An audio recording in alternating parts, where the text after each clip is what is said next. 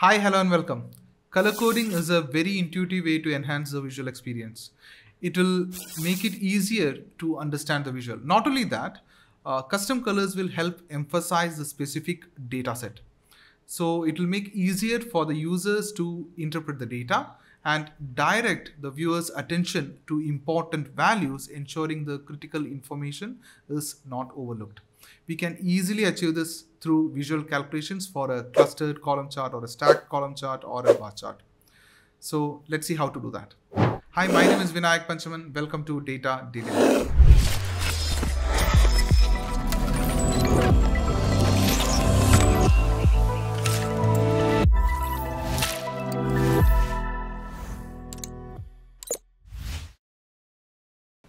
Okay, now we have a stacked column chart over here wherein we have the month name from the date table in our x-axis and total line sales measure in our y-axis. It's a simple measure. We are calculating the total sales from the sales orders table, which is our fact table.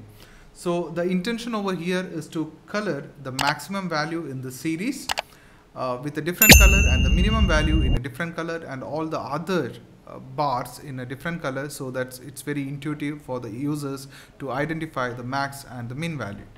Okay, so we also have the filters over here for the years and we also have filters for regions. So let's see how to do that. Let's go to the click on this visual and go to the new calculation, which is our visual calculation. Click on this one and we have to create three measures. The first measure, which would run through the total line sales and pick the minimum value and populate it over here. And the same way we'll make another measure where it will run through this total line sales and pick the maximum value and store it over here. And we'll also make third measure which will run through the min and maximum values which we have calculated and fill the rest of the bars, rest of the values, so that the other bars could be colored. And we go to the format pane, go to the data label and change the colors for all the three categories. That's what we are going to do. So let's start with the first calculation wherein we are going to calculate the minimum value. So to do that, I'll just click over here and min value is equal to I'll write a if function over here and open the parenthesis min x function.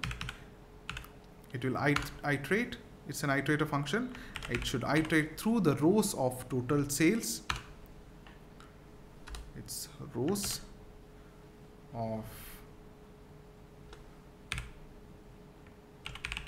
total sales measured what we have over here. It will run through that column and close the parenthesis is equal to total line sales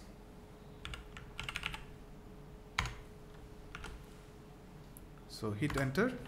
So now this will run through this particular total line sales measure and pick the minimum value and put it over here. The same way we can also calculate the maximum value. To do that, it's the same measure. Instead of min, we are going to change it to max value if max x function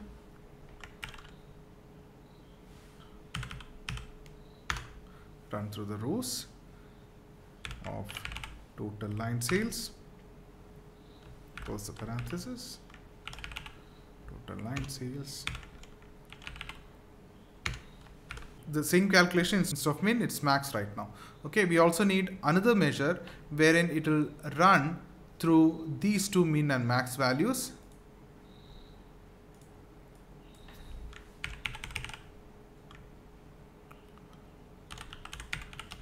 Other values.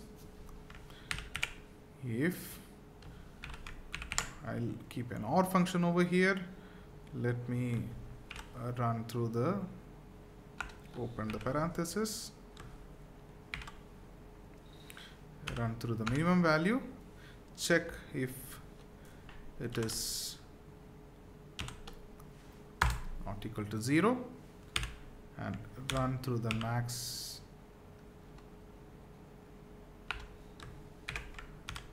max value, check if it is not 0, it is return blank, if not total line sales, close the parenthesis. So we have a problem over here. Let's see what it is. Okay, we have not closed the parenthesis here. I'm closing it. So it's running through the min column and the max column, and what it's gonna do is, if there is a value over here in the min, if there is a value, then it's gonna return blank. If not, it will return the total line sales. So hit enter. So if there is a value over here, it will return blank. The same way, it will run through the max value and return blank if there is a value. So that's it. That's all we need. We need 3 measures from here. And now let's go back to the formatting over here. If you look at the y-axis, we have a messy thing over here. It also shows the line sales bars. So we go ahead and hide this one. Okay. Now we have the min and the max value and all the 3 categories over here. So let's go to the format pane and click on the columns and go to the max value. Change this to green. Sales is good, so let's keep it as green. And for the min value, let's keep it as something like a red over here. And for the other values, let's keep it as a gray tone so that it doesn't pop up. So that's it.